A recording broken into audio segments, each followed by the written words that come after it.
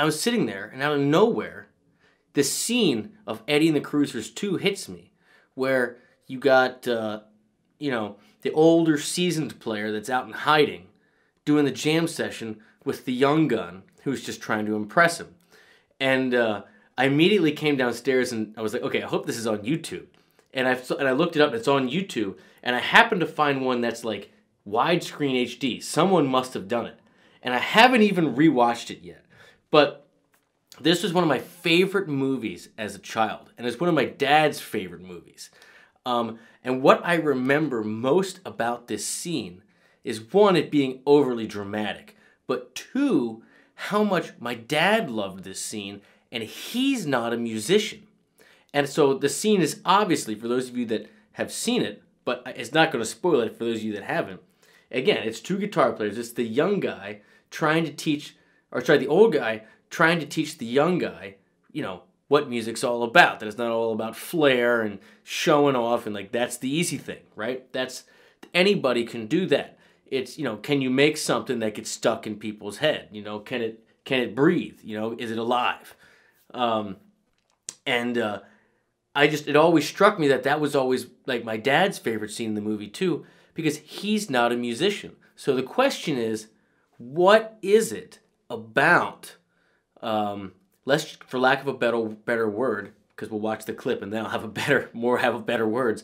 What is it about simple phrasing and playing versus the show-off stuff that non-musicians get off on? You know, that they connect with. You know, what is it about that style, that way of approaching the instrument that gets non-musicians to listen, right? Because I feel like the more advanced we get, the more better we get at playing complicated stuff, the more we swerve ourselves towards music for musicians, not music for everyone.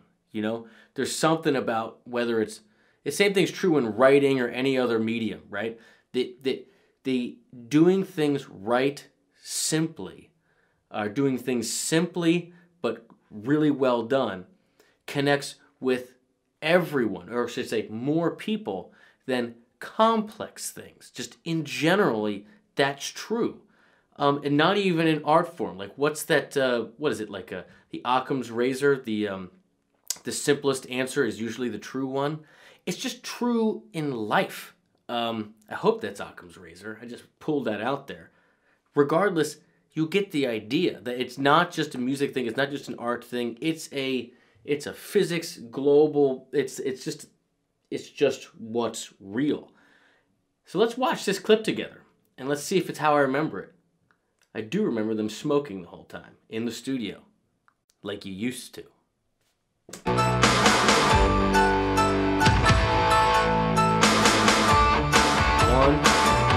6, 4, 5.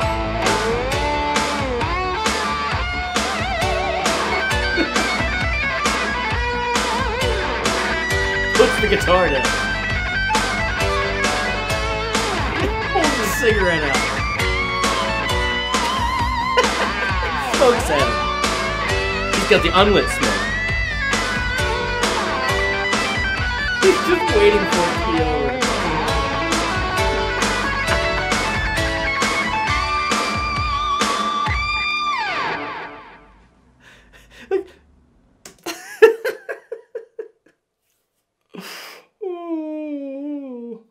Oh, I know this is a movie and it's meant to be dramatic, but like, that's hilarious. Not bad. Not bad? What the hell's that supposed to mean?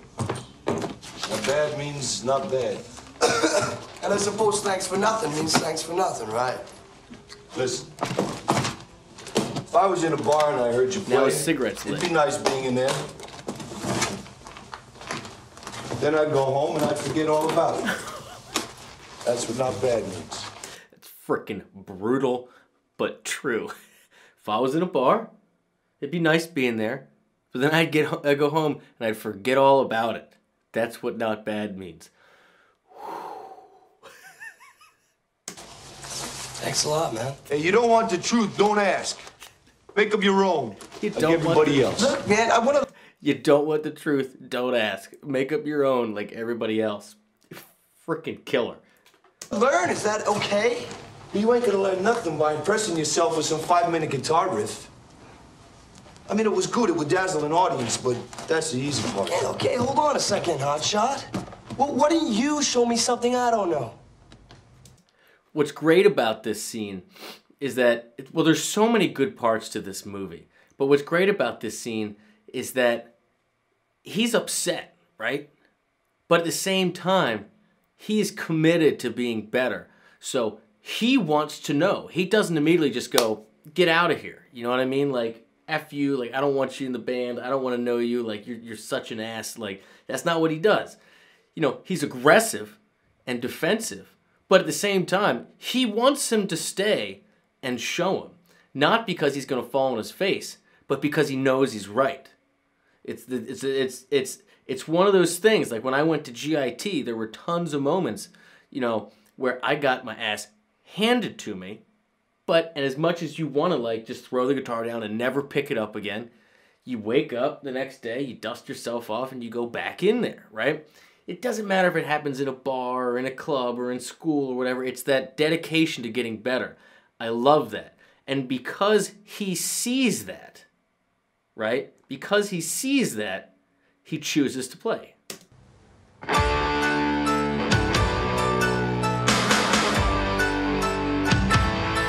Look, he's watching.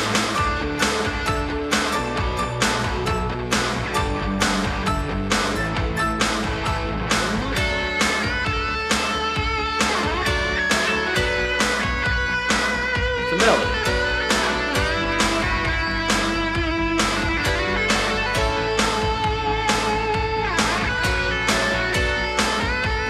One little note there.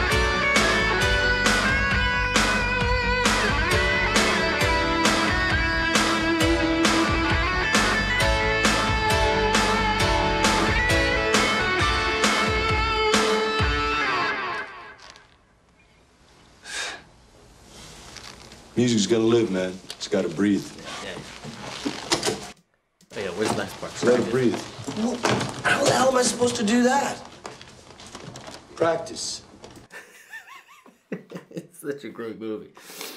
But, you know, I tell you what, we're gonna listen through and I'm gonna try to figure out some of these parts. But the idea is that you have the flashy stuff, the speed, the stuff that clearly is incredibly complicated and difficult, especially to the non-musician, right? So the dude's gonna go home and he's gonna say, man, that guitar player, he was a killer guitar player.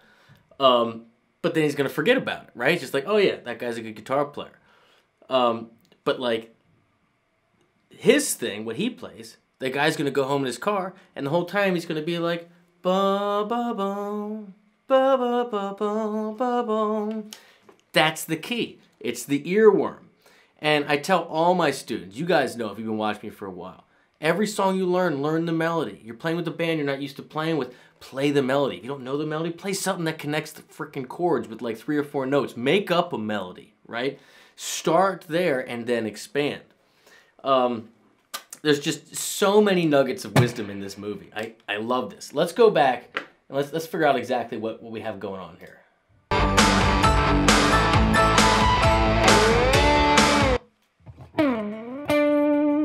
So we're in D here, right? So I hear like that, it's got the 80s effects, you know, it's that whole thing. But it's like dumping the whammy bar on G, coming up on your root on D.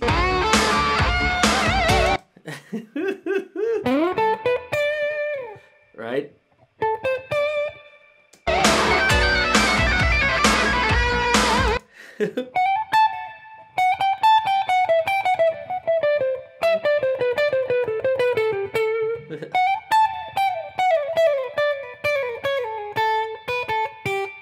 Maybe not G sharp, G. But it's a sequence down in D. I mean, we're not going to get all this note for note. It's not even really my style of playing anyway. But you're muscling through the scales with a lot of pyrotechnics, basically. Hitting the changes, great playing. You can't watch the dude's fingers because, you know, they're not playing with it. You know what I mean? So, like, it's It'll screw you up if you watch it. You gotta just listen. But you're hearing him hit all the changes. It's killer playing. But you could tell the director was like, all right, first time through, way overdo it. Second time through, way underdo it. I'm assuming it's the same guitar player. It seems like it.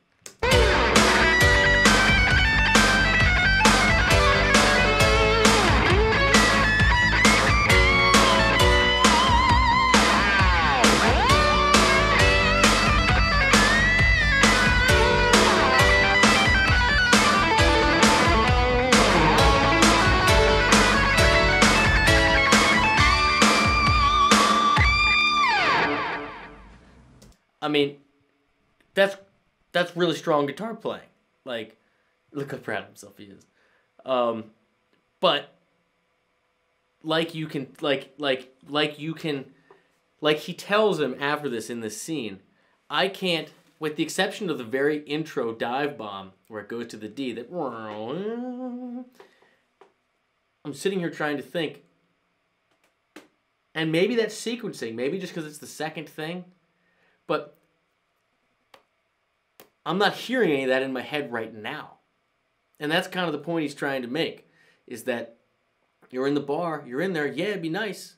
Then I go home and I forget all about it. I've kind of already forgotten it, right? Now let's watch what the other dude does.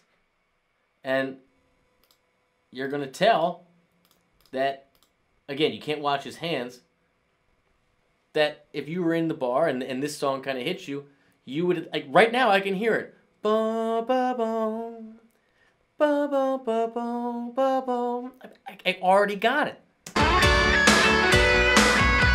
Let's get at least those first few notes there. So we're coming in on D. So this is a melody based off the fifth. So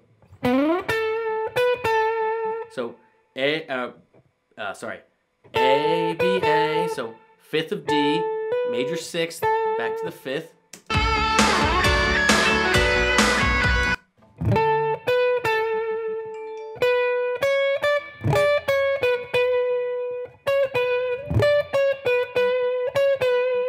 To the root of the B, so it goes over the B, the sixth chord. So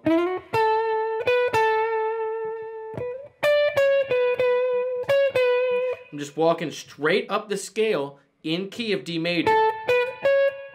But then it goes, and then I'm figure out where it goes down.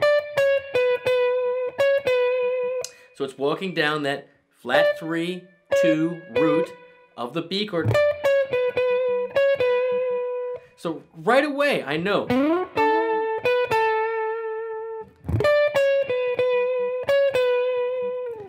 Like, that's already stuck in my head.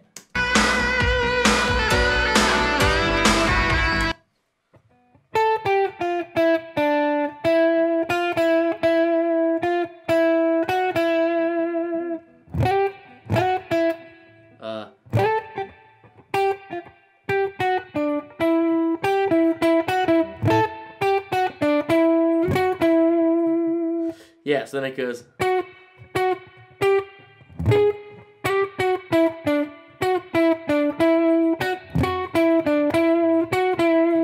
Was that it? Does it end on that E?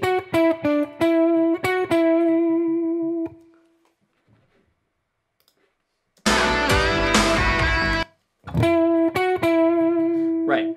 So this is when we're over the G chord, right? So this is interesting. So here's over the G. So that melody is over the major sixth of G, right? So this is what we're really doing here is we're switching, like we're in D major, but the melody really, the way you think about it, is hanging on the 9, the 2 of D. So we're still in D major, but it's just hanging here to kind of add that tension to the D, but you're not playing a chord tone of G, which is interesting.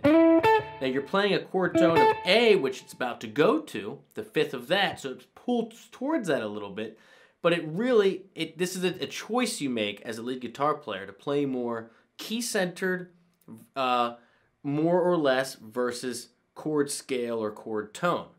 So these two come in, right? Very chord tone. Then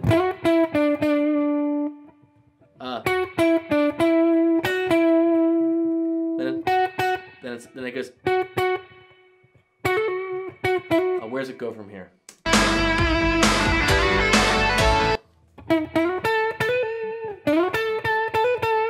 Then it slides back up to the major third of D, and it finishes the same way it starts on that fifth of D, which is A, and we're over the A chord now. And so I'm not going to go through the whole rest of that, but the point I'm trying to make is that melody could be anything. But I'm sitting here right now imagining, like he said, being in the bar and then being in the car and then going home. The first lead, it's masterful playing, right? It sounds great. Forget the whole cinematic video nonsense of it, right? But just think about it right now. Seriously. Can you hear it in your head? I can't. I hear that sequence, that one part. Like, I know there was a fast run, and since I'm a guitar player, I know that it was a sequence, right? But I'm not hearing it. So a non-musician isn't going to. But sitting here right now, and I listen and think about what the second lead was.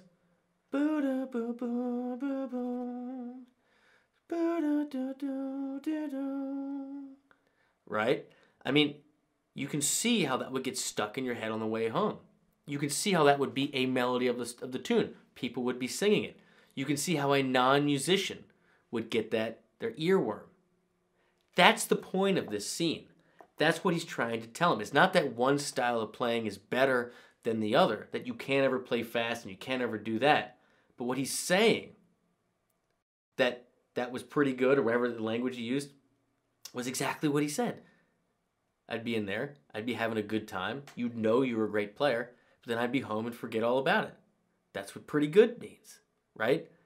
A really, in my opinion, as a musician, what I strive to do is break down the essence of tunes, what makes the song what it is, into its simplest form.